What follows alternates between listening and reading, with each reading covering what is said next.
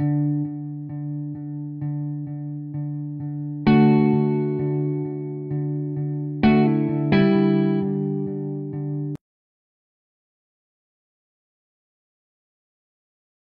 this regularly scheduled meeting of Bridgewater Town Council to order. Are there any additions or deletions? Hearing none, we'll declare the agenda approved, and we'll go down to announcements. Maybe I'll just start. I'm sitting in council chambers for those who are watching over our live stream. I am, however, for the most part, alone here. I'm just with our communications lead because it is still illegal in Nova Scotia for municipalities to meet in their council chambers. So I wanted the public to know that that is why I am alone here. So we've made that request a couple of times now. We've made that request to have that changed so that we can meet as a team, or at least have the option to meet as a team. So hopefully the next time we have a live council meeting in July, at least more of us will be able to be in council chambers. But I missed this place, and so that's why I'm here today. Are there any announcements from any members of council? No? We've got a number of grad class of 2020 events this week. So if you are a student graduating from Parkview, congratulations. And we know that Wednesday you're getting your diploma and going to the school, I guess, for potentially the last time to pick that up.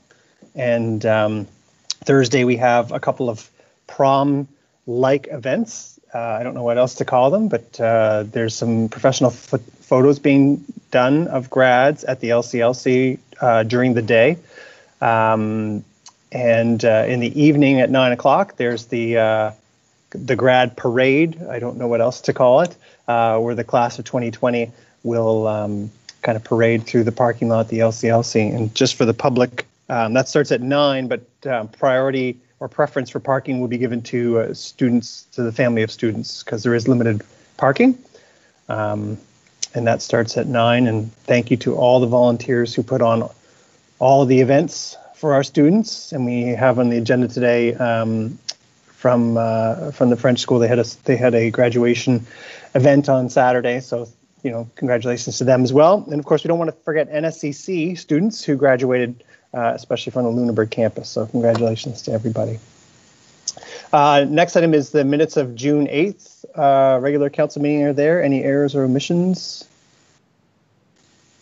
No? Okay. So we'll declare the minutes approved, and we'll go down to correspondence for action. And this is from Gina Walsh, a parent at École de Rive Sud, for request for funding for a graduation recognition that took place on the weekend. And so what is council's wish for this?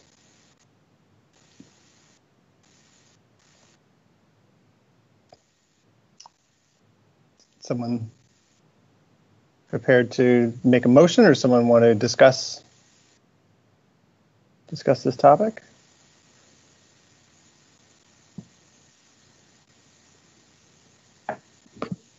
Oh. I think Michael has his hand up. Oh, sorry. Okay, Michael. Yep. Sorry.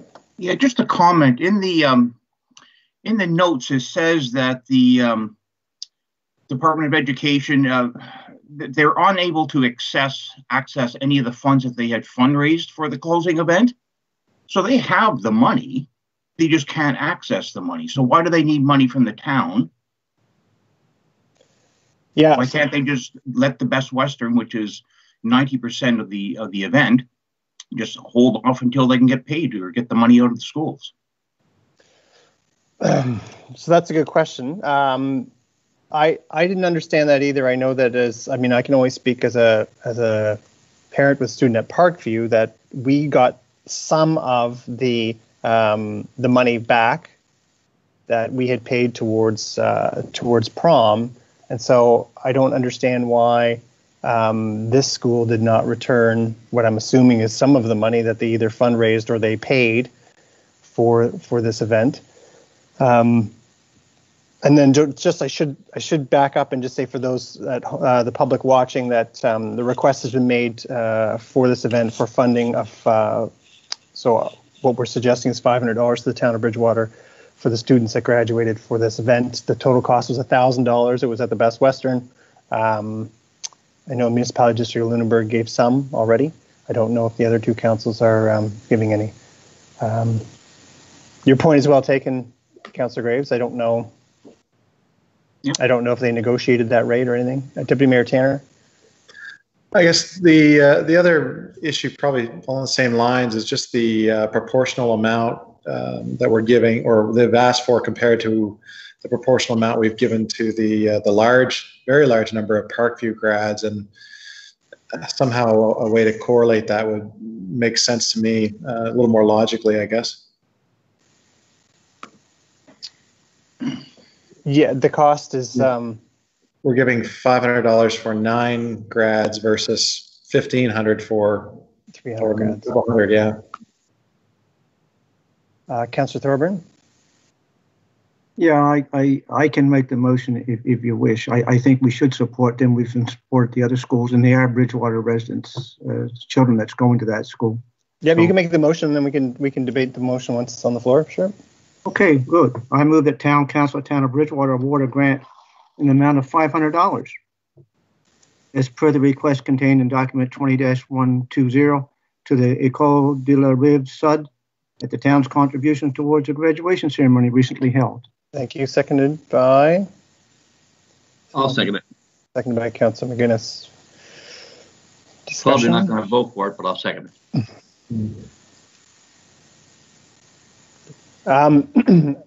I'm struggling with. I struggle with two things. So the first thing that I always struggle with is being asked after the fact. So this request did come in Friday, and it is disproportionate. So it's about per student. It's about 10 times more. The cost is 10 times per student more than the event that's taking place at the LCLC. It's unfortunate that they couldn't combine the two. And I am also, quite concerned, to Councillor Gray's point, that the school has this money that they could have put towards this event, and the parents seem unable to access that money. And it sounded like they haven't even been able to talk to somebody in order to find out if eventually they're going to access the money. So does that mean the money's gone? Does it mean it goes towards next year's event? Does it mean in September all the parents are going to get a refund? So there's a whole bunch of questions. Councillor Graves, you have your hand up. You answer the question, or you talk to the question. The flip side of what I just said is I don't want these kids to feel like we don't care about their graduation. For me personally, I'm going to be supporting the motion, but I feel I'm supporting it out of the principle that these kids deserved something. They did have the event. Again, would it have been nice to combine it with the Parkview event, to have it at one location with hundreds and hundreds of people watching? I think that would have been really cool, but that ship has sailed. So I don't want these kids to feel like they're second class, if you will. But had this come with a few weeks' notice, I probably would have pushed to go after the school and find out where that money is. Deputy Mayor Tanner. One, I guess, do we know what the municipality gave? And two, do we know what will happen if they get access to the funds that they have fundraised? So in my opinion, it's their money. I don't understand why that's not being released to them if they've fundraised for it. Yeah, so my understanding is the Municipality District of Lunenburg gave, and Tammy, you can correct me if I'm wrong, about $230. But they have 2 of the students, I believe, are theirs. Yeah, they're actually considering it tomorrow at their council meeting, but that's the recommendation. Yeah. Mayor Mitchell, I don't seem to have something for I could raise my hand, so I'll just speak up. Okay. Who would pay if COVID-19 did not happen? Who would pay for the graduation ceremonies at Parkview and this school? So all the students would have paid. They pay for that. They pay into that. Really, the school board does not pay for the graduation. No, I don't know if they pay, if there's a shortfall, if they pay. I just know as a parent, at the beginning of the year, I paid for a yearbook, the cap and gown, and towards an event. And it sounds like, based on this letter, certainly for this particular school, they fundraised for this. Councillor Thorburn. Yeah, I just feel where we've contributed to one school that had the same circumstances and paid the money up front, that we should be fair. And the fair thing would be to assist this school as well. So I will be supporting the motion. Did you put it? Okay. Councillor Frazier. Yeah, I find that a little bit torn here with the circumstances, and with the pandemic, it's making it difficult. I do see both sides as trying to play fair to both schools, but I have difficulty with the proportion amount and that they fundraise. So I am struggling with what's on the table, but I feel that in the end I should feel support for them for their unique situation and the circumstances that they're in. Further discussion. Ready for the question? I am ready for the question, yes. Question is being called. All those in favor, we'll go around. Councillor McGuinness. Yay. Councillor Frazier. Yay. Councillor Thorburn. Yay. Councillor McDonald. Yay. Councillor Graves. No. Deputy Mayor Tanner. Nay. And I am in favor, so the motion has carried. And I think it would be good to know, and maybe we can reach out to Ms. Walsh to find out if and when that money is returned to those or where that money goes after they finally get in contact with the schools. Because I'm just very curious. As someone said, that's their money. It's disappointing that it can go towards this event or at least get a refund. At least as a Parkview parent, I got a refund.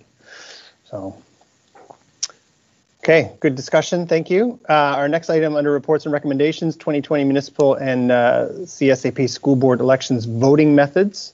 A lot of information in here. So the last couple of elections in Bridgewater, we've had the option of e-voting and telephone voting. So when I say e-voting, I just want to make it very clear for the public. It's also the ability to vote by telephone. So I know this is a greater impact in rural municipalities where not everyone has internet, but we are talking about voting by a computer or using a telephone.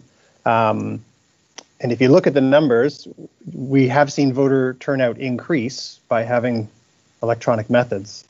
COVID has obviously thrown a wrench into voter safety. If there's a second wave in the fall, the province has, at least right now, made it clear that they are moving ahead with the October election. And so they've asked us to figure out a way to make it as safe as possible and proceed with the election in October. And so what's being proposed here is to go strictly with e or telephone voting. And I'll just turn it over to the CAO to perhaps give a little bit more detail. Yeah, so council under the Election Act can set the method of voting.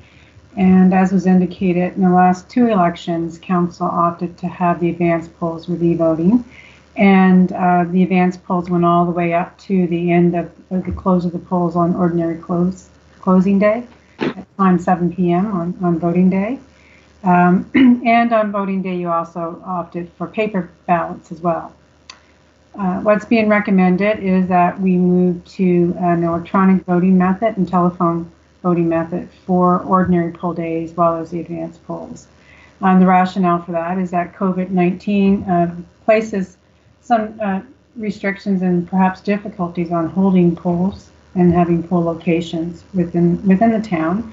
A lot of it has to do with the physical distancing requirements, the cleaning protocols that would be in place for having pencils, touching common surfaces, those things. We'd have to take extra care at the poll stations to make sure there were gloves, pencils, and cleaning methods put in place. We'd also have to have individuals at the stations to make sure physical distancing were adhered to. And of course, there's just the concern about whether or not people would want to come out to a poll station to vote with those types of restrictions and I guess, concerns that might exist at that time. And it's really, it's anyone's guess what October is going to look like. But if there is a second wave, then it could definitely impact turnout at the poll stations. The number of municipalities have gotten together to talk about elections, as they do every time just before election, to go over, kind of some tips and suggestions about how we can make the election better each time. And there are a number of municipal units that have opted for e-voting and telephone voting only for both the advanced and the ordinary poll. And the reason for that, or ordinary voting day, and the reason for that is simply just as we said, it's the complications that come along with a possible second wave of COVID-19 and the measures that we would have to put in place to accommodate a traditional poll station with paper ballots. I do have the list that we have acquired in terms of the towns within Nova Scotia thus far that have opted for that, but some of our neighbors have, some of our neighboring towns have done that. And you'll probably see that it'll vary between municipal units. I know some do have concern over internet and the quality of internet, but telephone voting is the other alternative. It's very easy to do as well and doesn't rely on internet strength or signals to do that. So that is the recommendation that's before council tonight.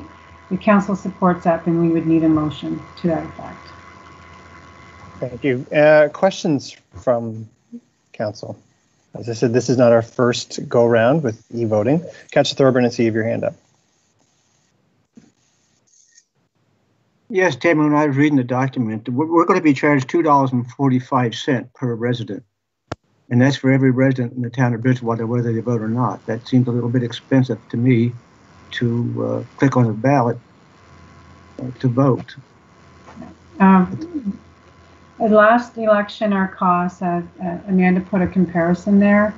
To do it the traditional way with both e-voting and paper, we're estimating around $28,000. To do it with the e-voting for advanced poll, which we've done, and I would suggest our voters to become accustomed to, and then having the paper and doing e-voting on ordinary poll day too, it's actually a little cheaper because you don't have to hire the poll staff. And supply costs are minimal as well because we're not buying ballots.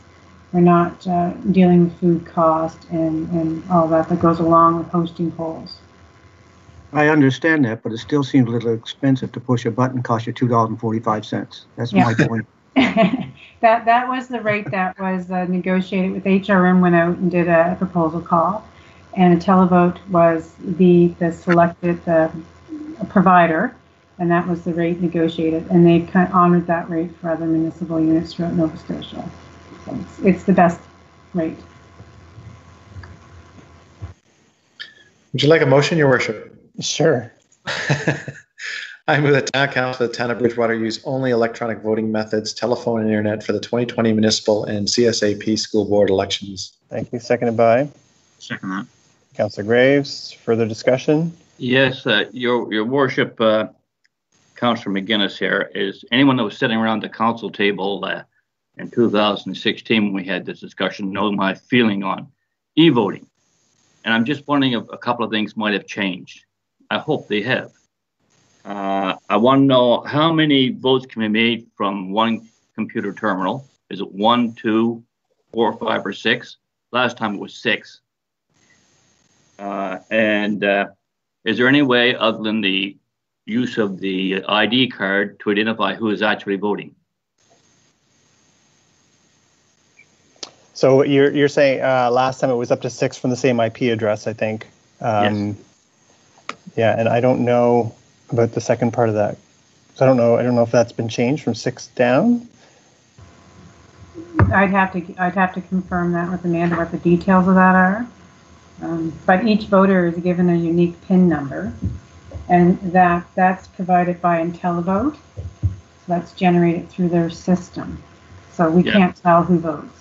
Yeah, the problem is they mail those cards out, and sometimes you don't get that destination they should.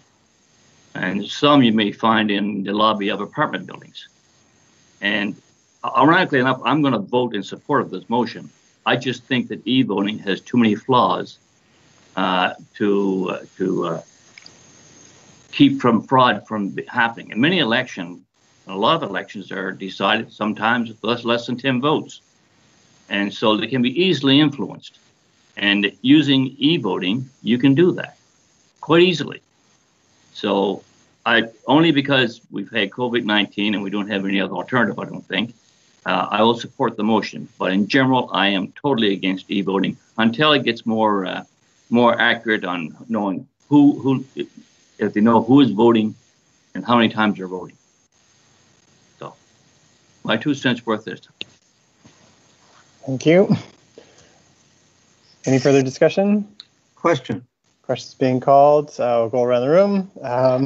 Well, I'll go around your rooms. Councillor McGuinness? Yay. Councillor Frazier? Yay. Councillor Thorburn? Yay. Councillor McDonald? Yay. Councillor Graves? Yay. Deputy Mayor Tanner? Yay. I am in favor. Motion is carried. And so we'll move from that to the first reading of the proposed alternative voting method. So we have to go through a couple of readings of this. I'm just waiting to refresh my screen. Sorry.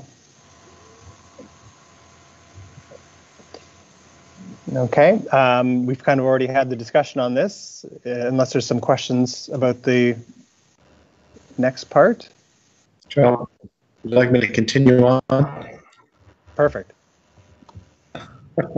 I move that Town Council for the Town of Bridgewater endorse the intent of the proposed alternative voting method bylaw as presented in document 20-019E and proceed to second and final reading of the bylaw at a council meeting to be held on July 13th, 2020, and authorize staff to publish all public notices pursuant to Section 168 of the Municipal Government Act. Thank you. Seconded by? I'll second it, Your Worship. Councillor Thorburn. Thank you. Any further discussion? Question. Question being called. Councillor McGuinness, yea or nay? Yay. Councillor Frazier? Yay. Councillor Thorburn? Yay. Councillor McDonald? Yay. Councillor Graves? Yay. Deputy Mayor Tanner?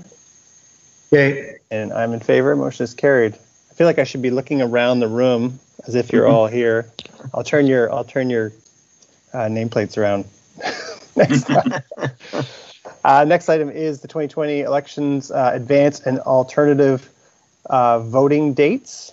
So I think the public has figured out by now that there is a municipal election coming up on the 17th of October. And there's, of course, some first day of alternate advance voting is October 8th. And then there's people can vote for the 10 days between the 8th and the 17th. That's pretty straightforward. Are there any questions about that? No questions. Someone prepared to make a motion? I'll make a motion, Your Thank you, Worship. Councillor Frazier. Yes. I move that Town Council for the Town of Bridgewater designate October 8th, 2020 as the first day of the alternative advance voting process and allow electronic voting to be available for 8 a.m. on October 8th, 2020 through to the close of the election at 7 p.m. Atlantic on October 17th, 2020. Thank you. Seconded by I'll second that. Councillor Graves. Any discussion? Question. Question being called. Councillor McGuinness. Yay. Councillor Frazier. Yay. Councillor Thorburn. Yay. Councillor McDonald. Yay. Councillor Graves. Yay. Deputy Mayor Tanner. Yay. And I am in favor. That's good. That's enough election stuff for now. Next item is Bridgewater Tennis Club Designated Community Project Fund application.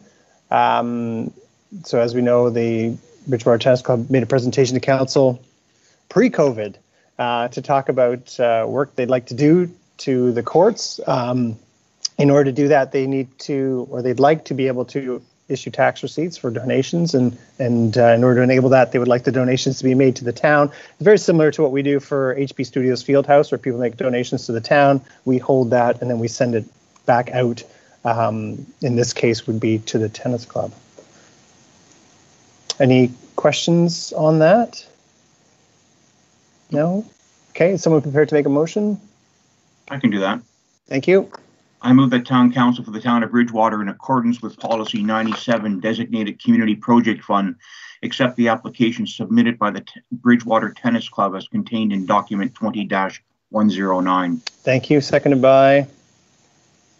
I'll second the motion. From Councillor Vergier. Thank you. Any further discussion? Question. Hearing question being called. Councillor McGuinness? Yay. Councillor Vergier? Yay. Councillor Thorburn? Yay. Councillor McDonald? Yay. Councillor Graves? Yay. Deputy Mayor Tanner? Yay. And I'm in favor. Thank you.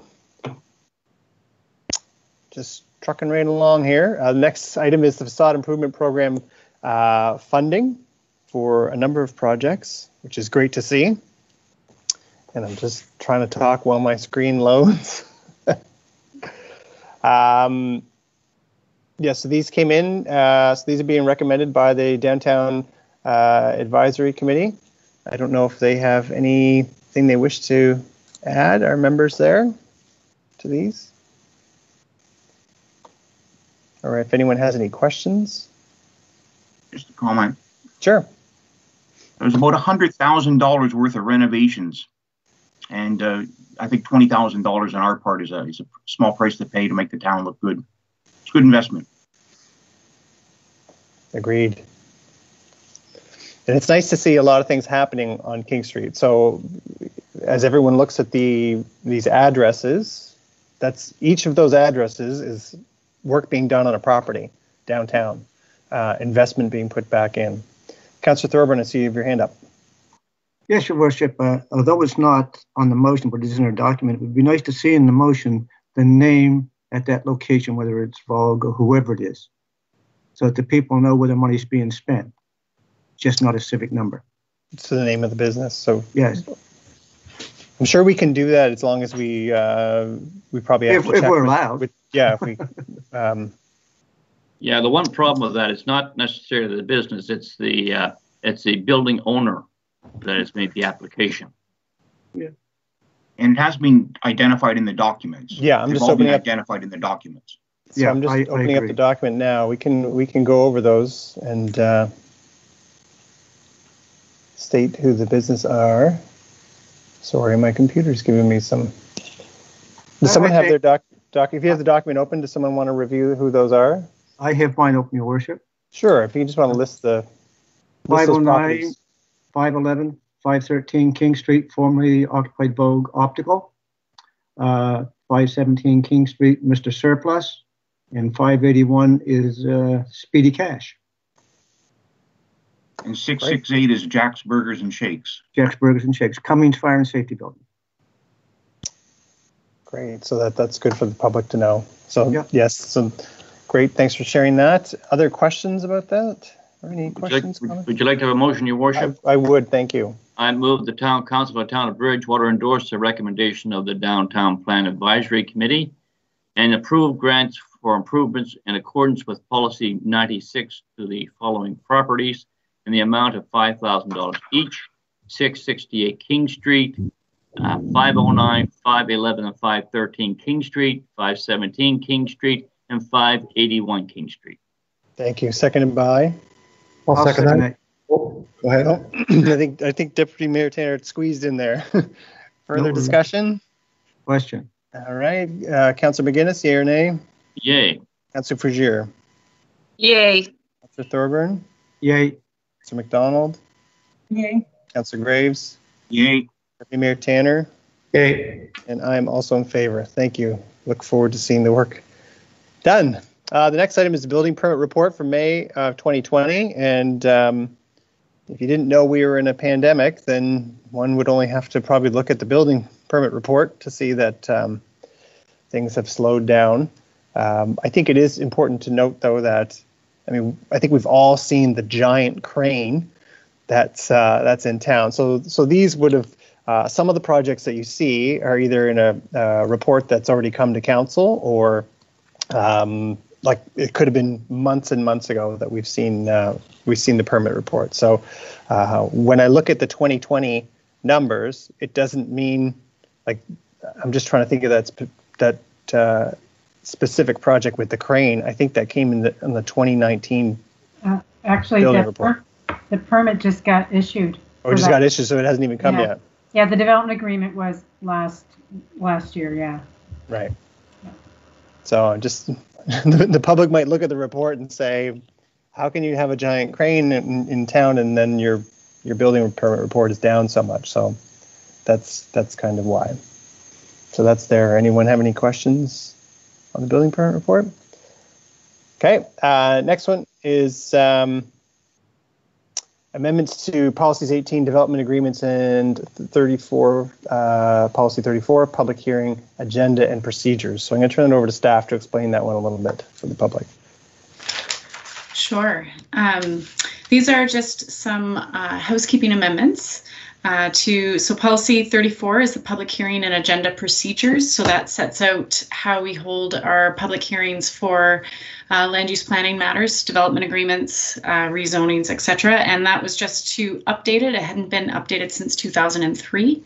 And just to reflect changes to position names, some of the terminology and responsibilities. So instead of referring to the developer, we're referring to the applicant, because when it's a homeowner and you're calling them a developer, they feel a little uncomfortable, and so do we sometimes. And it's just more reflective of of who they are.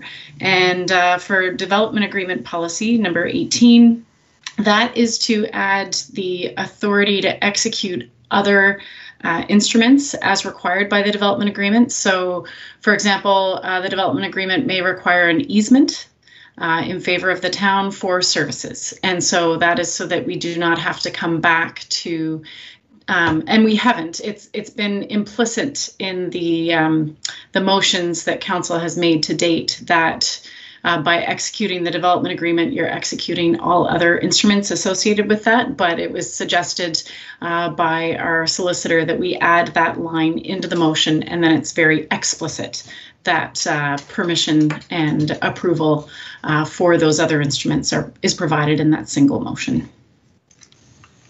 Okay. Any members of council have questions on that?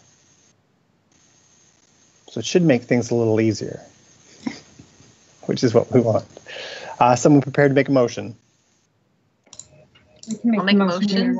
Oh, I think Councillor McDonald was first.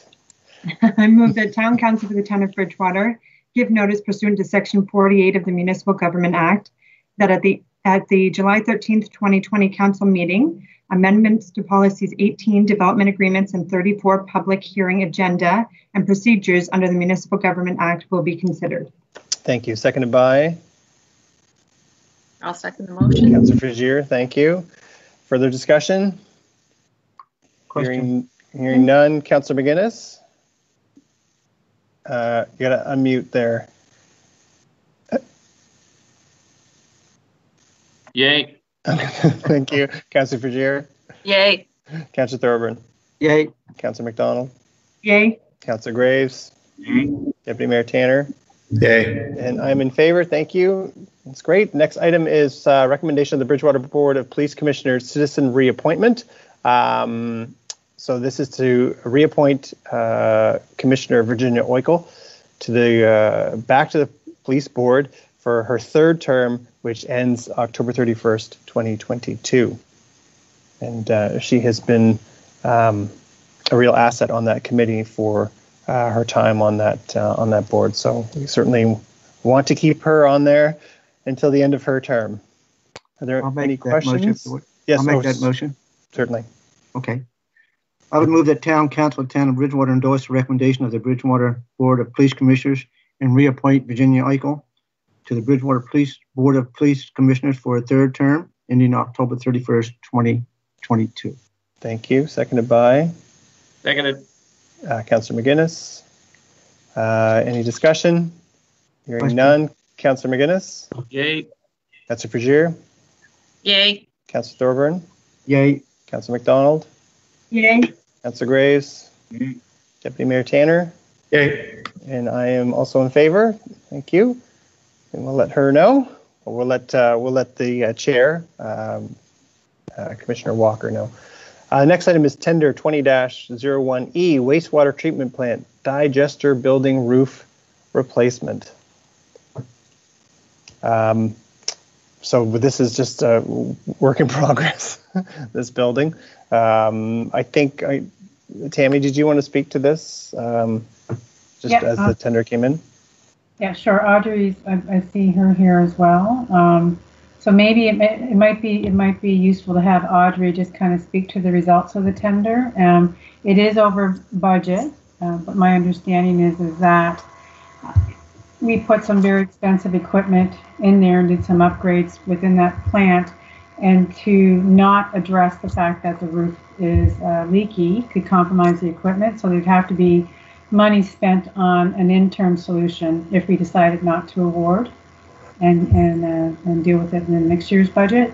So the recommendation is that we do proceed, but Audrey can review the report and the results of the tenders. Sure, Audrey, if you just want to run us through that pretty quick. Yep. So we did issue it. We did get a lot of interest. A lot of bidders come to see the site. We did get 5 submissions, and our budget was $75,000. And the lowest bid of the 5 submissions was $101,261 net HST. We think a lot of it is due to COVID. There's a significant amount of construction work going on, and most of the bidders are tied up well into the fall. So that's why you're seeing such high bids. So we wouldn't expect to see much better than that this season unless we went really late. Questions from council? Councillor Graves? Your microphone's muted.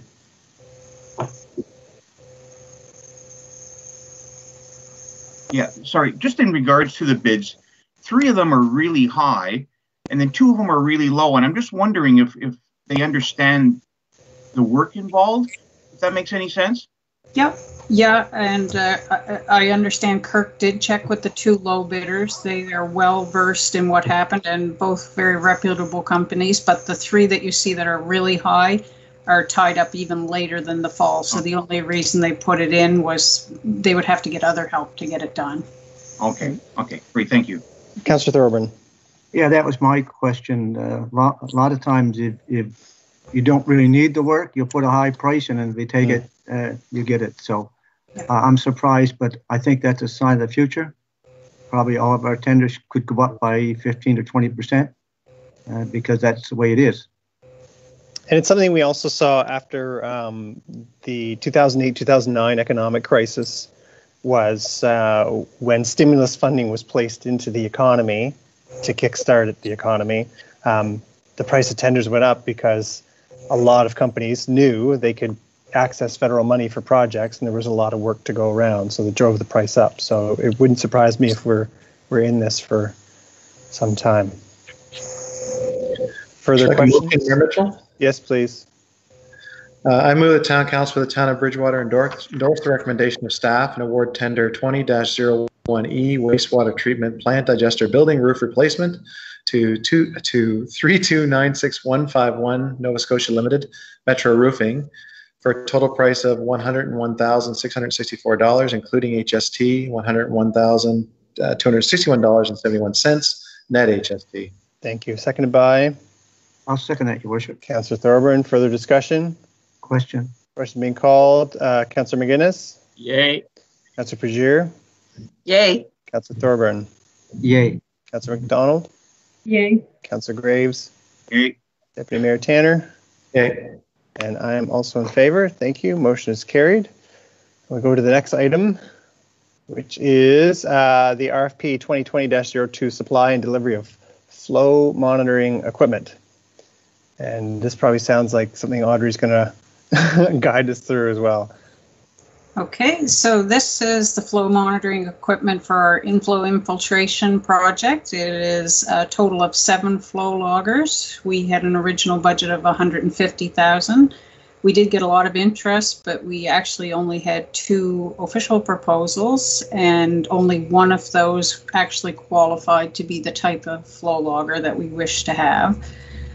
So we are looking at budget price of $124,772.06 net HST. That gets us flow loggers that we will put throughout town. We'll use it to basically guide us through our flow monitoring, and we can get those installed basically in the next couple of weeks. And they'll be in for our fall storms and be able to capture even the dry weather for us. Excellent. Yeah. Wow. Great. Questions from anyone on council? Is someone prepared to give us a motion? I will, Your Worship. Thank you. I would move that Town Council, Town of Bridgewater endorse the recommendation of staff and award RFP 20-02, supply and delivery of flow monitoring equipment to Biomax Environmental, the cost of $137,590.60, including HST 124,772.06 net HST. Thank you. Seconded by? I'll second that. Councillor Graves, thank you. Any further discussion? Hearing none. Councillor McGuinness? Yay. Councillor Pagier? Yay. Councillor Thorburn? Yay. Councillor McDonald? Yay. Councillor Graves? Yay. Deputy Mayor Tanner? Yay. And also in favor. So motion is carried. Thank you. Next item is North Parkade improvements in downtown parking study. Okay, I think we're gonna turn this over to Matt to run us through some of this, or Tammy. You both get to tag team on this one. Yeah, Matt will go first. All right. Yeah, I always speak maybe too much. Hopefully you've had a chance to read the report and the details within, and I'll quickly go over it. So I know that the last time we spoke about this formally was back in March 16th with my last memo, and I guess the understanding there that we wanted staff to go back and look at the life expectancy of the steel structure before council would make any kind of investment into the project. I think through the budgeting process, it was kind of an update was given informally, but just in the second paragraph, we did contact the consultant who did the last assessment, and they did report that the steel structure under the concrete deck is in fairly good condition, and would estimate the life expectancy after replacing the concrete deck in year 10 would be another 25 years. There's always caveats, but he did say that we would need to complete the recommended maintenance and inspections, paying particular attention to the columns that were located close to the water. All of that we would have budgeted for in future operational budgets to do. Understanding that council approved the budget on April 27th. However, council asked kind of have a second look at most of the projects prior to starting them, just in case, because of the financial circumstances around COVID. And I know that we've been doing that through capital reports. And I believe in May and June's, the North Parkade and the downtown parking study, which was added through the budgeting process, have come up. And staff have noted some concern with doing those projects because they are intertwined, along with phase 3 of the downtown improvements. So I guess to keep it short and simple, staff have given their opinion in terms of that prior to completing any repairs to the North Parkade, as well as the phase 3 of the downtown plan, that we determine that the parkade is integral to the success of the downtown. So we envision that a needs assessment of the parkade would be one of the main objectives of the downtown parking study.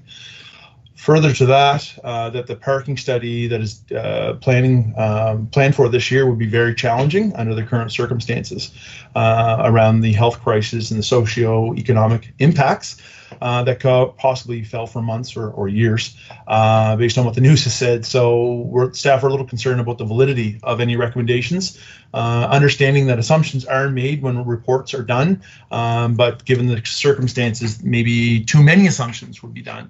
Especially with the high vacancy of the downtown, although you did talk about the facade program, which is great. So hopefully that does help. So staff would make the suggestion or recommendation that we hold off on the parking study until next fiscal year, and then the improvements to the North Parkade or its demolition that would be scheduled for following years, no earlier than 22-23.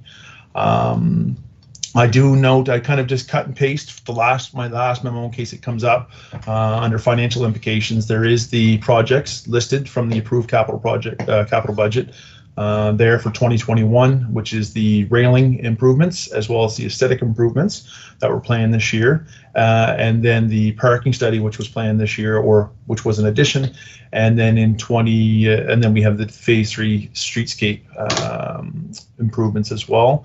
Will be scheduled to be completed in 2021 and 2022. I also listed or repeated what the investment which would have to happen in the next 10 years, just with the annual maintenance program. So a lot of it is repeats. So for a number of years, we'll go through $10,000 a year for minor maintenance. Then we do an assessment and some more repairs in 2024. Then another 3 years of $10,000 per year for minor maintenance, and then 2029 we would do the deck repairs. Although we did note that in 2029 the concrete deck would be replaced. That could be either that year in replace of or in lieu of the $35,000, or be completed the following year in 2030. And then we did note if those above cost don't reflect any aesthetic improvements, especially the membrane that would go on, so you'd have to add $50,000 per year. And I did give some reasoning behind that of paying a higher premium for patchwork. It's the best staff could do at this time. I believe that covers the highlights. Your turn, Tammy.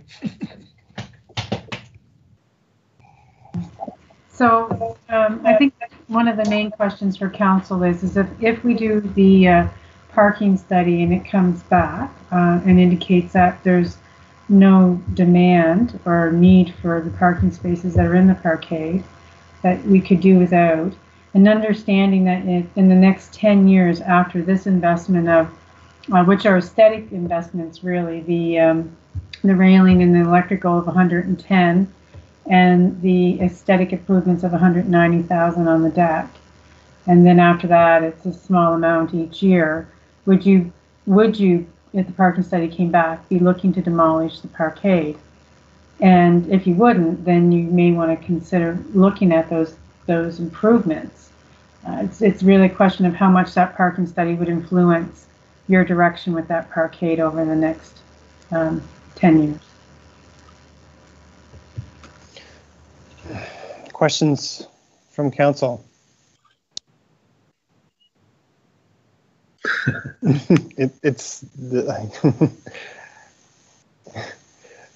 I laughed too at that little nervous, not kind of awkward laugh.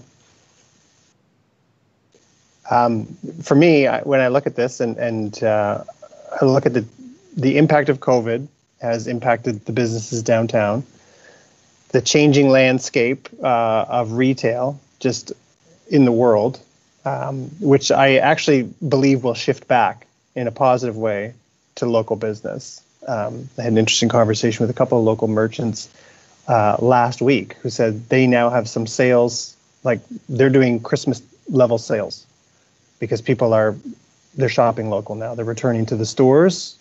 Now it's been a long time since they've been able to be in stores, but they're returning to stores and they're spending money. And I think a lot of it is, local businesses treat their employees well, and they employ people in our community. So they want to keep that money local.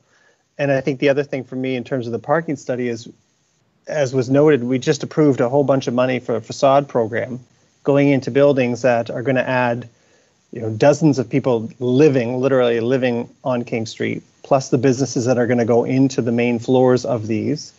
We've got the old Rofi building that is, close to completion that we know is offices. So you're going to require parking for offices and so on. And that if you did the study today, it would say that you don't have a great deal of need for this.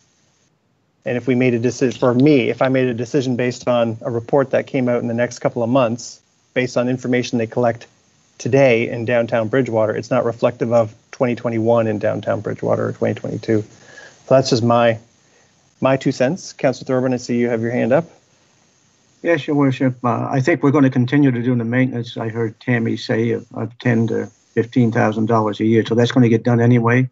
And I do believe that, based on the last study that I can remember, that we will need that parking there. So I don't think that we'll see that gone, personally, with the growth that we have down there, especially with the Black Seal development that's coming down there. And I think we should go forward, even with doing the cosmetic work this year, because the longer we wait, the more it's going to cost, and it's in this year's budget to do it. So I would support a motion to get it done. My 2 cents worth. Thank you, Councillor Thorburn. Further discussion? Councillor Graves has his hand up, and then Councillor McGinnis. I agree with Wayne. I can't see the parkade ever not being needed. I think it's just too valuable. And I was looking at it last week, and it was pretty full. I forget what day it was, but I was certainly going to send comment to the rest of the council just to say, if you're in the area, drive by that parkade. It was probably 40% full, which is pretty good, I think, for this time of year and under the circumstances. I think we should get the work done. Councillor McGinnis. Yeah, I tend to agree. I'm not going to repeat what Councillor Graves and Thorburn just indicated, because they're my thoughts exactly. If you hope to revive downtown, you're going to need an abundance of parking. And with all the new work that is being done down there, I think that's going to attract some more businesses on the ground floor of those buildings. So I think we should go ahead. I would be very, very reluctant to move in the direction of eliminating that parkade at this time. I agree. Thank you. Other thoughts, Deputy Mayor Tanner? Sorry, so I'm a little confused. So what are we going to spend this year? So the capital budget has in the budget the electrical and cedar railing improvements for $110,000. Right. And that's going to have a 5 40-amp plugs and replace the existing wooden railing system. And then the aesthetic improvements to the deck that were requested, and that was $190,000. And then every year we'd have maintenance on top of that, which is noted there in the report as well. So, but this year it was the 110 and the 190, so 300. So I get that. I guess, does it make sense to do any of the plug replacement, given that we literally will have no events until spring of 2021, which is, I think, the purpose of the plugs? So you mean put it into next year's budget? Yeah, I mean, I guess you're going to do it next year probably anyway, but I guess, if we want to save a few bucks this year, I don't know if that makes sense or not. But yeah, that project was, the reason it's in this year's budget is because it was originally planned for last year, and remember we were over budget, so we just pushed it off. So you don't have to do it this year. You could move the railing and the electrical out a year. Councillor Vergier. Yes, I just think it makes sense to have the parking study done first before we spend significant dollars. I agree with the regular maintenance part of it, but just as far as doing any additional repairs, I think the parking study should come first. My view. Thank you. Councillor Thorburn? Yeah, I just feel that if we hold off that electrical for another year, it's just going to increase the price that much more. We're going to be working on it now, doing the other, replacing the boards and whatnot. We might as well get the job done, and then it's behind us. And we know what it is, so it's just my view. Fair point. Your Worship, Councillor McGinnis here, the parking study, yes. Is that going to take into consideration that if you did take down the parkade, would there be street parking available on that side? So that's a good question. It would require it to take into account that removal of any parking might necessitate the need for some parking. Yeah. And I'm not too sure, Matt, what's left of that, of the, I guess, bank or side that you could put parking on when you take the parkade off. Like how much is on land and how much is suspended right now? Can you hear me okay? Just to make sure. Yep. Okay, good. Thanks. While I haven't had the experience or the involvement in the previous parking studies, certainly I would think that there would be an analysis done to determine how many parking spots we need, what we have existing, minus the parkade, and where those ones would need to be made up, so to speak. I believe in the last parking study they had noted, I guess, less than 50%, we'll say, for the parkade that was tore down, and they were averaging around 2/3, I think, or 75% for the north parkade. So I believe that there was the requirement for the parkade, but with the landscape as it is, the need for on-street parking or the availability, that would be part of it. That would be looked at. Thank you, Councillor McDonald. And just on the electrical, I'd like to see it done this season. That way we're not doing it during the event season next year. It'll be done before we're trying to hold events, and things won't be kind of in process during some of the events, hopefully, that we're having next year. Thank you, Councillor Thorburn. Yes, I just feel if we want to get rid of a parking lot, I mentioned it before about the O'Neill parking lot, that's costing us a fair amount of money each year. So we really, if we want to look at eliminating one, that would be a good choice to eliminate. But certainly not the North Parkade. We need it. So to me, that's where I feel the parking study is going to highlight things for us. Is I guess in my head, the last parking study showed that if you removed the South Parkade, you still needed the North Parkade. Yeah. And I don't think a lot has changed. Yes, we've had a few businesses move off of King Street, but as we've also seen in the last 12 months, maybe the last 18 months, we've had a lot of those buildings change hands. If you walk down the street from Dufferin all the way to Victoria Road, you've got new businesses, or you have businesses buildings rather, that just changed hands. I'm trying to think of, right, you've got the Bank of Montreal building. We just finished passing that through council. You've got 517, which is the old Classics, that's got work being done to it right now. Facade program just came in for the old Vogue. You've got the Rofi building and Gauss Furniture both being worked on right now. And you've got expansion at Ferkenstein. Jack's just put in for facade. And then you've got the old tavern, which also just changed hands. So to me, it was the parking study, I think, is I can't imagine it's going to say the parkade can come down. I think if anything, it's going to say you need maybe some additional parking, or don't get rid of the O'Neill lot, or something. So I guess the question for council is to show, to Councillor Fagier's point, if you're confident that that parkade can't be removed, then you can probably confidently go ahead and put money into it. But if you worry that the parking study is going to say the first thing that should go is the parkade, then I think you're 100% right. You shouldn't be putting any money into the parkade. And I think I've heard both sides. For me, I'm confident that it's not going to be take down the parkade. It's going to be do this with the O'Neill lot or something else. That's my 2 cents. Deputy Mayor Tanner, you had your hand up first. So unfortunately, I'm still slightly confused. I know it's easy for me to be slightly confused, but the motion seems to indicate we're going with option 3, or suggest option 3. But option 3, the way it's worded at least, seems to be we're not spending any money. You would be doing the traffic study next year, and construction, I believe, the year after that. So, sorry, the parking study in 21-22 next year. Yeah, and then the improvements would be in 22-23. So just so I'm clear, the electrical and cedar railing and aesthetic improvements would not be done this fiscal.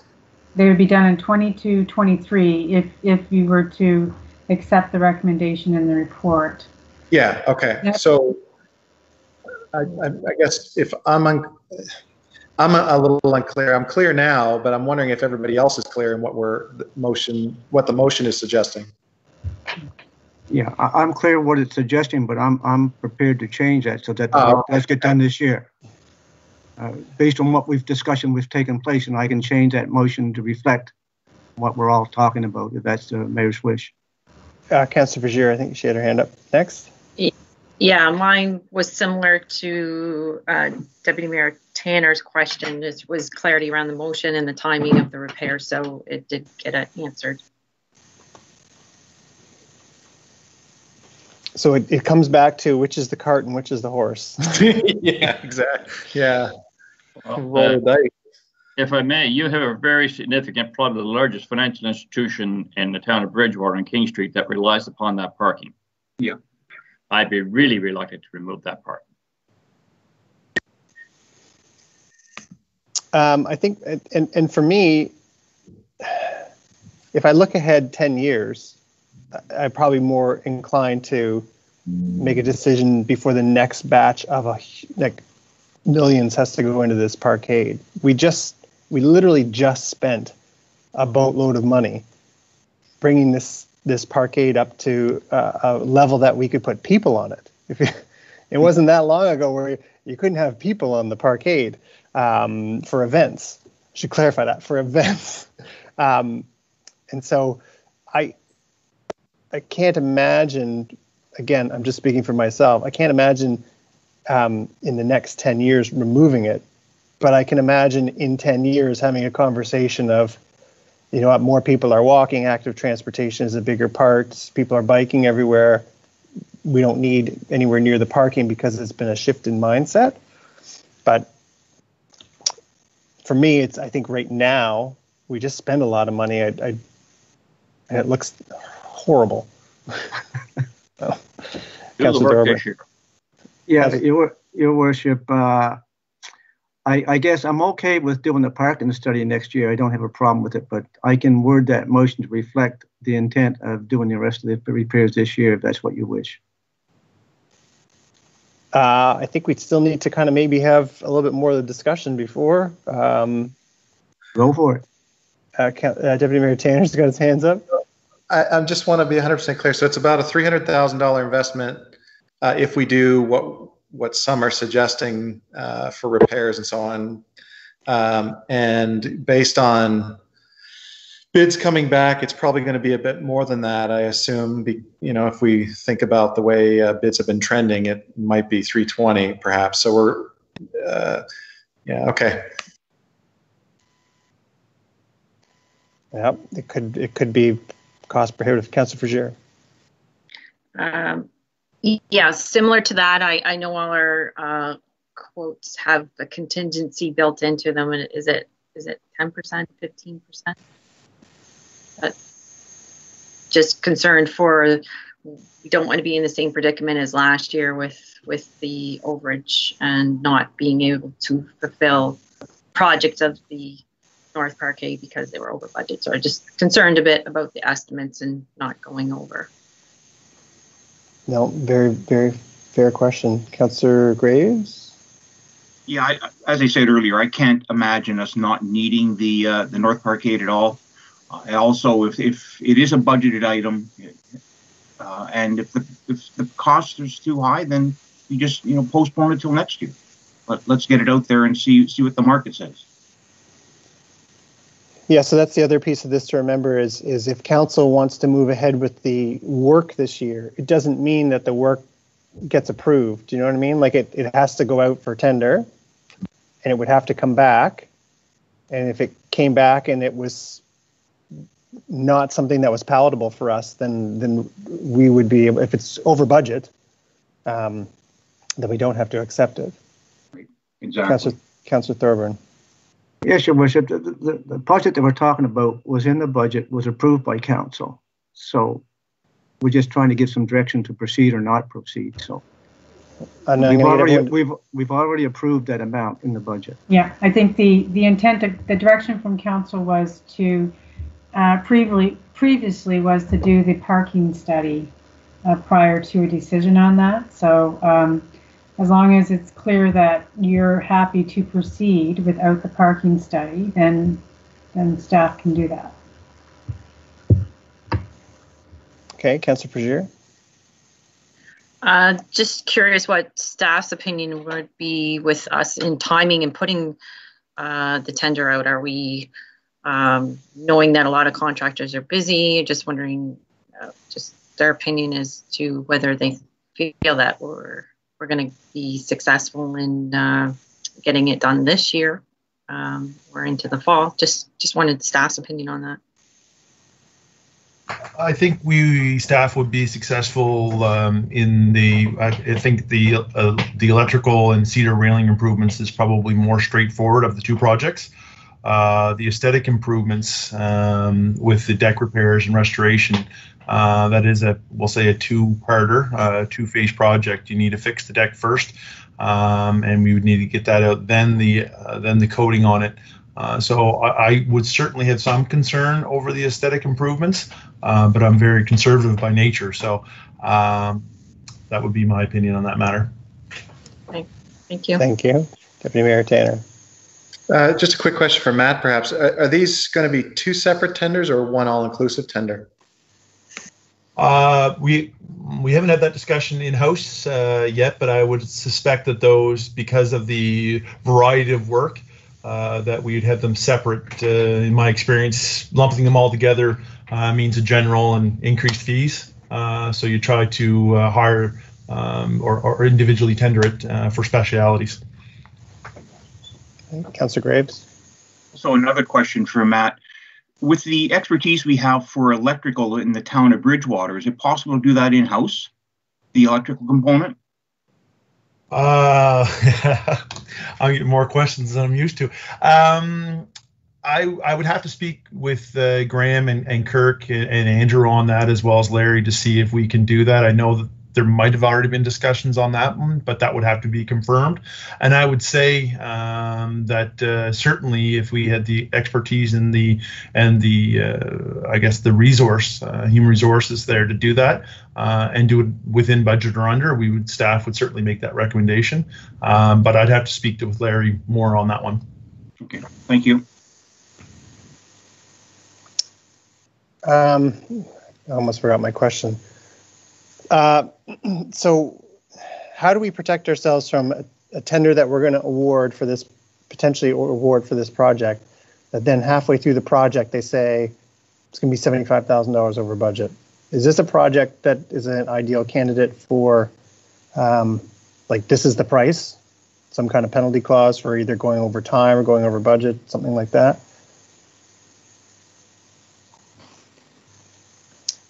I don't know who I'm asking, Tammy or Matt. I don't know if the price warrants a penalty clause simply because you're going to pay more for that if they're over for time, right? Given the amount, especially if we separate them out and do $110,000 for railings.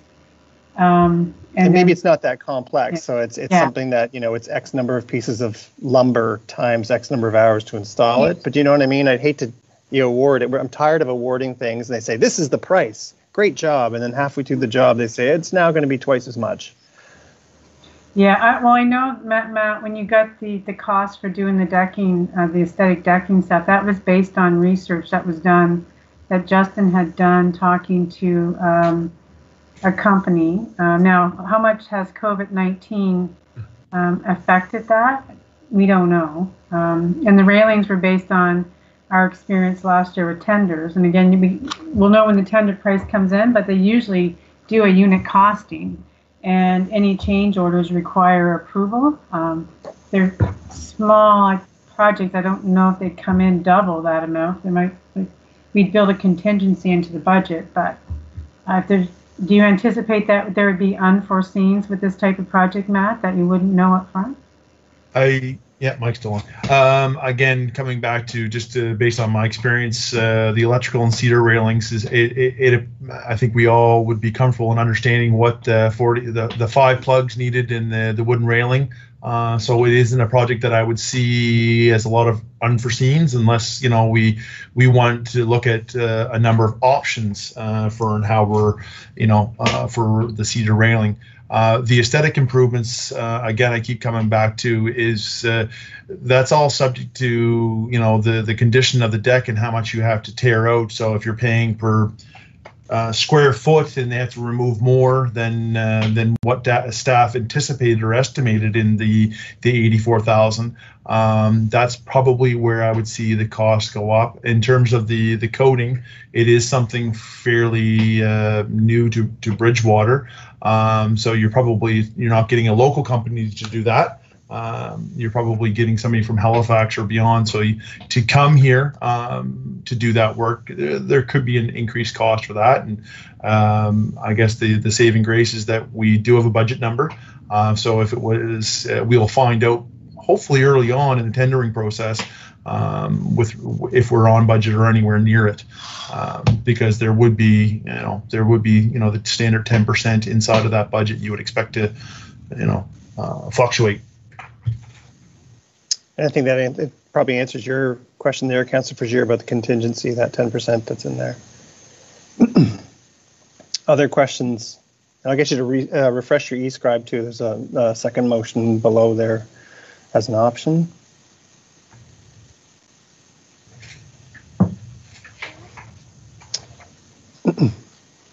Not an easy, this parkade is never easy for us. What is council's wish? Is someone prepared to make a motion? Do you need more information?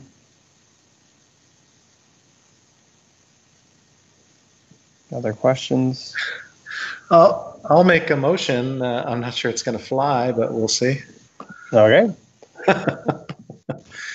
I move that Town Council for the Town of Bridgewater endorse the recommendation of staff and proceed with option 3 in document 20-117 and complete the parking study next fiscal year, 2021-22, and complete any required North Parkade improvements in subsequent fiscal years, 2022-2023 at the earliest. Do we have a seconder? Is anyone prepared to second that? I'll ask one more time if anyone's prepared to second that motion. No. Okay. Is anyone else prepared to make a motion?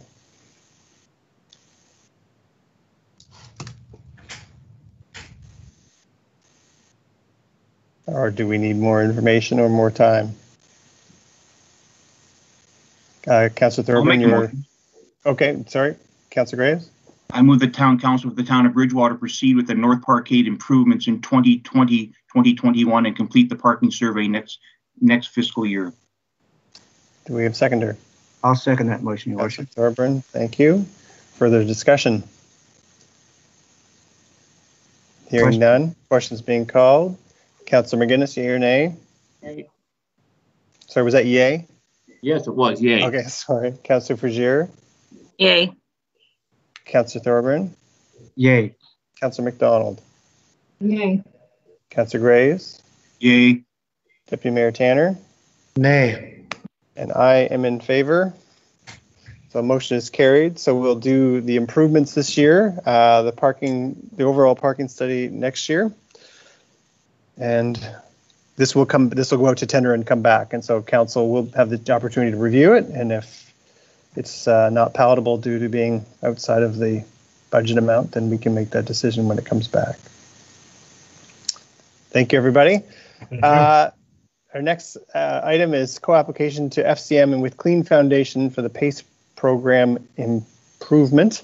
And I see Greg's been waiting patiently online with us, so I'll turn that over to staff. Great. Good evening, folks. I hope this one's a little bit easier than the last one, but it's to be seen. So yeah, I'm just going to provide a quick overview of the FCM Green Municipal Fund opportunity at hand, which we made a recommendation for, and then have it handed over to Tammy for some additional comments. So I guess just kicking things off, a little bit of background of how PACE has been used and where we see its place for the Energize Bridgewater project going forward. So PACE financing has been used since 2015, and staff does believe that the PACE financing is an accessible financing solution for property owners.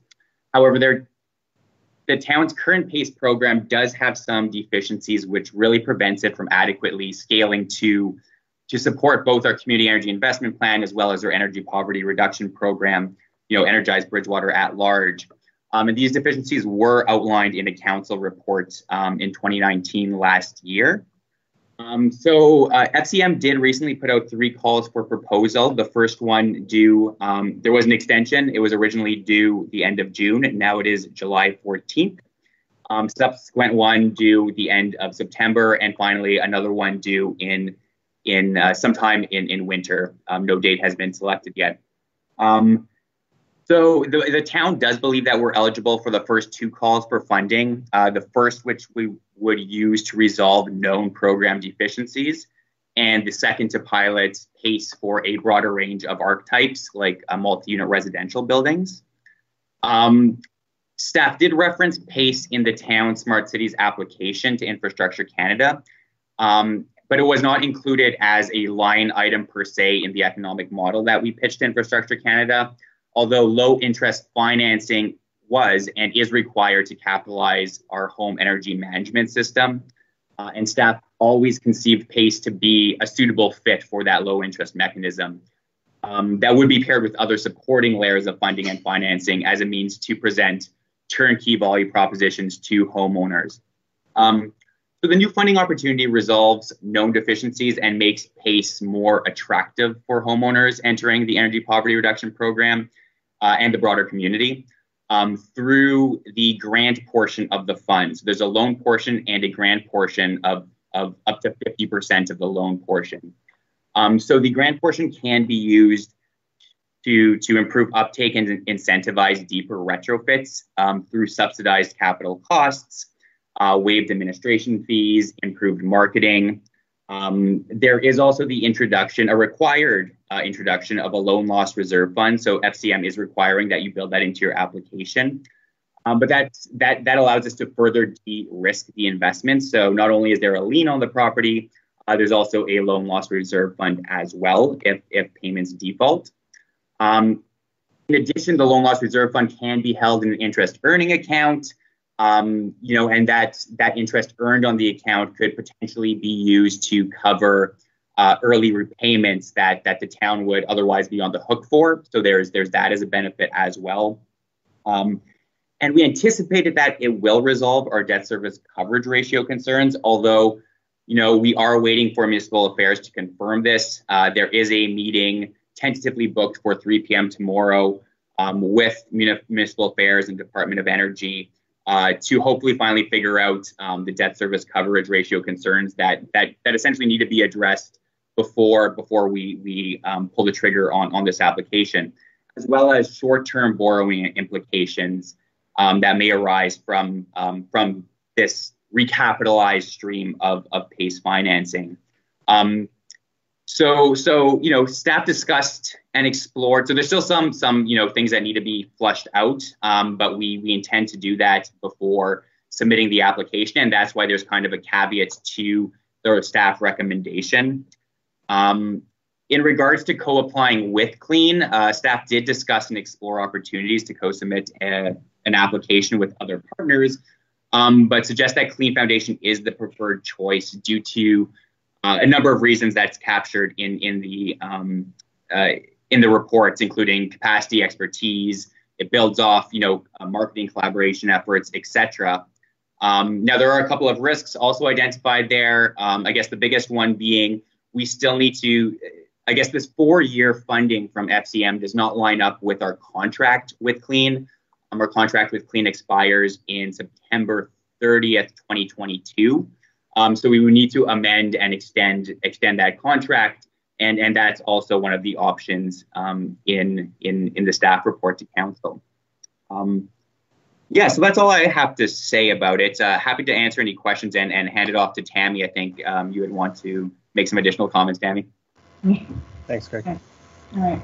So understanding that there is a deadline or a timeline for which we have to have the application in by, which I think was July 14th. And as Greg mentioned, there are a few things that need to be determined. But one that's perhaps of significance to the town is the impact of borrowing for PACE. So when we provide a loan to the ratepayer, through the PACE bylaw, we borrow for that. Now we can borrow from reserves for a small amount and then pay that back, but we're talking about 130 homes a year, so we're talking 1.3 million. So this FCM money would be a loan, and it would run through the municipal finance court. So what that means is that the way it's set up right now is that that would impact our debt service ratio. And that would take from capacity from projects that we have on the go. Now, your debt service ratio is based on tax revenue and a certain percentage of that. So that as your tax base grows, your ratio gets better, assuming your debt doesn't increase. So there might be a little bit of movement in there, but the one that's really of concern at this point, at least to staff, is the operating debt ratio as well. So the Municipal Government Act states that we can borrow up to 50% of our tax revenue in any given year. So I call that short-term borrowing. And we do that to fund projects until they're completed, and then we lock in long-term borrowing. And we've just committed to some significant capital to do with our business park improvements in the interchange area, and to look at expansion to our park. And so in the next 2 years, we're going to be looking at 8.4, so 4.2 million a year, plus our sewer projects. So if we do a $2.5 million sewer project, we're short-term borrowing for some of that until it's finished, and then we lock that in. So when Kim looked at this, and talked to Greg about it too, so he's aware of this as well, there was some concern that we could be reaching the max on our short-term or operating, I guess, debt in any given year for the next couple of years anyway, as we do some of these big projects. And this program could take up some of that space that we need because it is borrowing that we have to do. So Leon's met with a panel of MLAs or ministers, and he's met with the municipal affairs staff, other staff, Jessica. We've had discussions with it as well. I think the mayor also talked to our MLA about it. And we indicated to municipal affairs that when you have a guaranteed source to be coming in behind it to pay that debt, which is the lien on the property, that it shouldn't necessarily impact your debt service ratio, the same as debt would be for something else like a sewer plant or a road improvement or something like that. And they know the concern, and they know that it's a barrier to the PACE program. If we're talking large scale PACE programs, not 10,000 here or there, but we're talking millions of dollars, and it's a big part of our Energized Bridgewater work, and one way for us to look at reducing energy consumption and having overall reducing the energy poverty piece. That's a huge component of it, and it's a barrier right now. But staff would have concerns with going in to apply for a program if it can't be confirmed that the debt service ratio or operating debt ratio won't be impacted negatively, to the point that it could prohibit us from doing some of the capital that we need to do. Or an alternative would be that if we can't get that finalized by July 14th, which I do have concerns with being able to change that, because when Municipal Affairs looks at this, they got to look at it for more than just the town of Bridgewater. They're going to be looking at all the other municipalities, that might have landfills and tip fees or, other sources of revenue to offset debt. So it's not just a PACE bylaw issue. And I do have concerns about having an answer by July 14th. So if there isn't an answer, at least having confirmed that there's an off-ramp in that application process so that we don't commit the town to this $5 or $6 million of borrowing and find out that we're going to be in a bad spot. Thank you, Tammy. Yeah, so it also means we have to continue doing some work with our provincial colleagues. Because I think the way you actually both explained it is fantastic. So you've got a guaranteed source of revenue to offset the loan amount. So why is it being used as a negative against us in terms of our debt service ratio. Like it for PACE, it doesn't make any sense. So I know you need to kind of know by July 14th, but I'm hoping that we can get an answer before that. It's just not logical to me. Questions from council? Councillor Thorburn. Yeah, my document shows that could be anywhere from between 5 and 6 million over a 4-year time span. Is that correct, Tammy? Yeah. Okay. Yep. Thanks. 130 homes a year is a lot of homes, but that's a lot of people coming out of energy poverty, which is that's what we want, right? That's the goal. Councillor Graves. Surely the government would see that, right? Like it's too good. 130 houses is a heck of a lot. You're right, and it would be a shame if that's held up. It would just be a shame if it was held up. It doesn't. I agree. It doesn't make sense. And you said there's a meeting tomorrow again with Municipal Affairs and Who Mines and Energy to.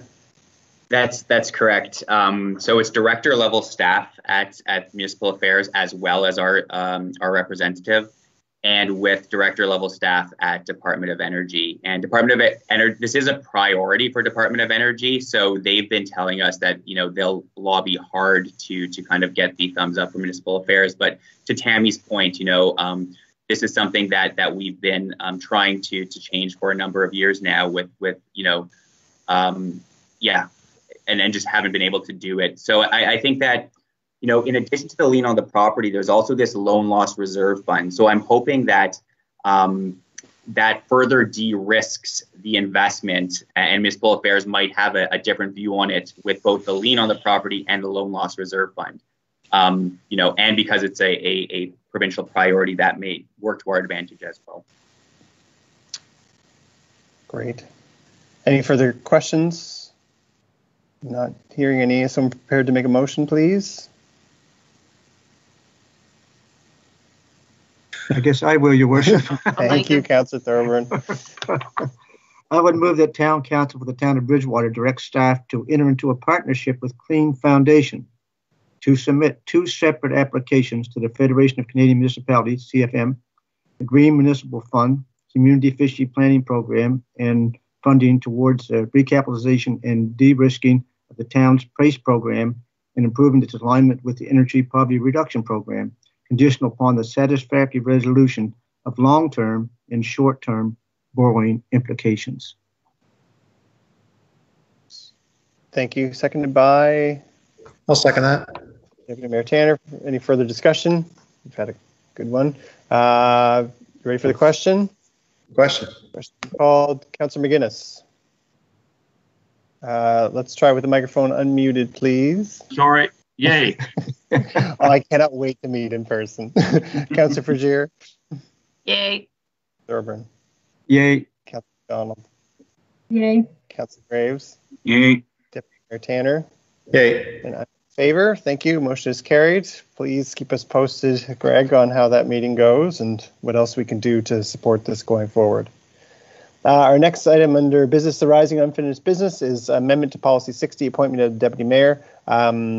So for the public wondering what this is, every year we vote on the deputy mayor, and every year we ask the same question, which is, don't we do this every other year instead? And so we're finally, and I think that this goes back to certainly my first time on council. I think I remember asking this, and Councillor McGuinness probably remembers asking this a couple of decades ago. Don't we do this every other year?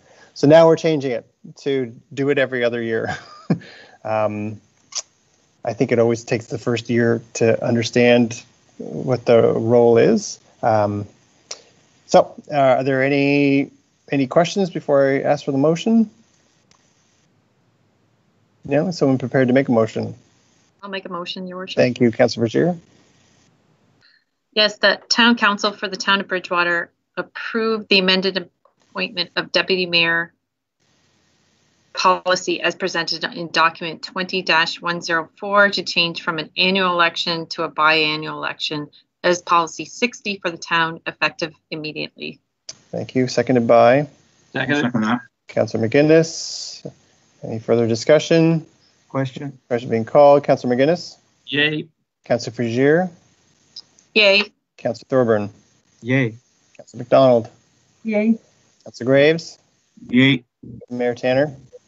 Yay. I'm in favor. Motion is carried. Thank you.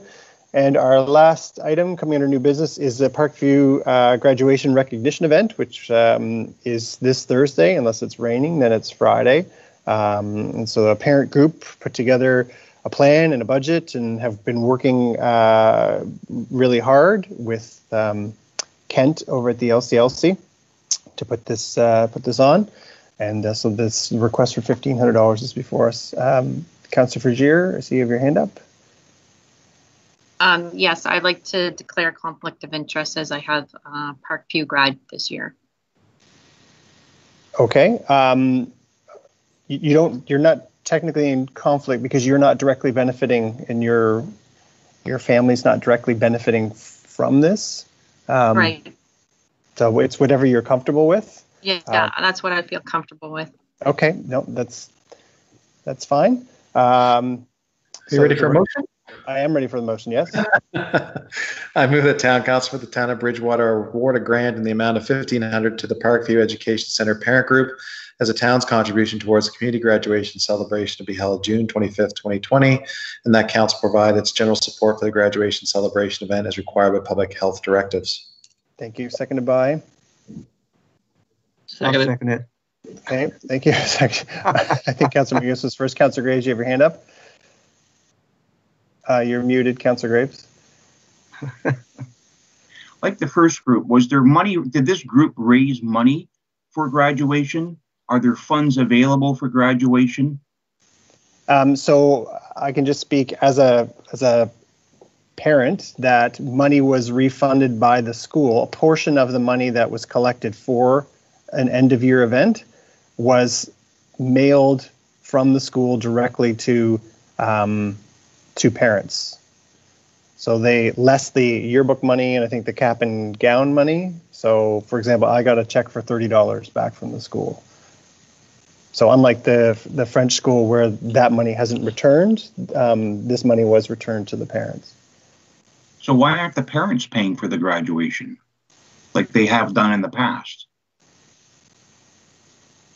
That's a good question. This parent group took this on and wanted to make sure something happened. No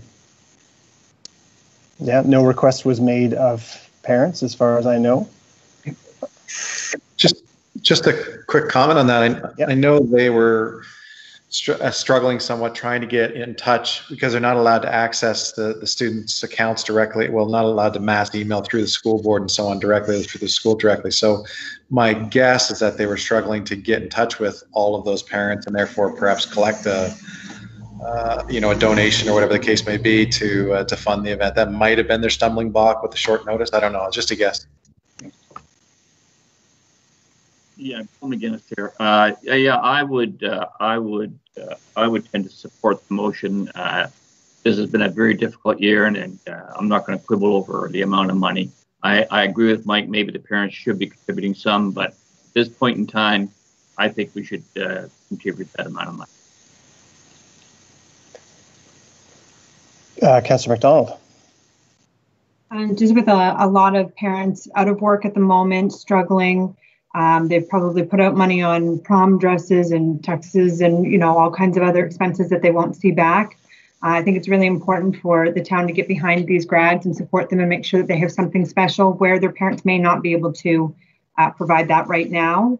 Or if the funds weren't available, they wouldn't be able to pull it together fast enough. I think these grads have lost an awful lot of special memories. And if we can put a few dollars in the pot and make sure that they have something special to leave with, I think that's really important for them. Thank you. And I want to again thank, I think a lot of people in the public know that Kent Walsh is the I'm going to say the new manager of the LCLC, but he's been there, Deputy Mayor Tanner, refresh my memory when he started, January, February? January, February. January. The time has no meaning anymore. We're on week 7,000 of COVID or whatever it is. But there's a couple of things happening for grads this week at the LCLC. And I just want to, I said it in my Facebook post today, I want to applaud Kent. He just jumped in with both feet, whatever he could do, logistics he's worked on, facility, all the preparations. So he's really stepped up for this. And so I don't want to, we have to thank, of course, the parent volunteers for all the schools that are trying to, across the province, who are trying to put on an event for their community, but I also don't want to miss the LCLC staff, and especially Kent, who's leading that. Further discussion? You want a motion? Yes, please. Yep. Okay. I would move that Town Council of the Town of Bridgewater award a grant in the amount of $1,500 to the Parkview Educational Center Parent Group. It's the town's contribution towards a community graduation celebration to be held on June the 25th, 2020. That council provide its general support for the graduation celebration event as required by the public health directives. Okay, seconded by? Excuse me, Mayor Mitchell. Yep. This motion has already been brought forward. Oh. It was moved by Deputy Mayor Tanner and seconded by Councillor McGuinness. Oh, thank you. That's what I thought. Yeah, lost track of time. There was an echo for a second. So, That's a good question. It does require a vote. Yes, okay, thank you. Okay. It does require a vote. We'll do the vote now. And I want to also thank the 4 other municipalities for contributing to this event as well. Councillor McGuinness, yea or nay? Yay. Councillor Thorburn? Yay. Councillor McDonald? Yay. Councillor Graves? Yay. Deputy Mayor Tanner? Yay. Who apparently read the motion. And I myself, I'm in favor. Motion is carried. Thank you. That was our last item. We have no in-camera items after this, so can I have a motion to adjourn? So moved. Moved by Councillor Thorburn, seconded by? I'll second that. Second the motion. Nobody else wants to leave. Okay. We are adjourned. Thank you, folks. Thank Thanks. you. Bye-bye. Good night.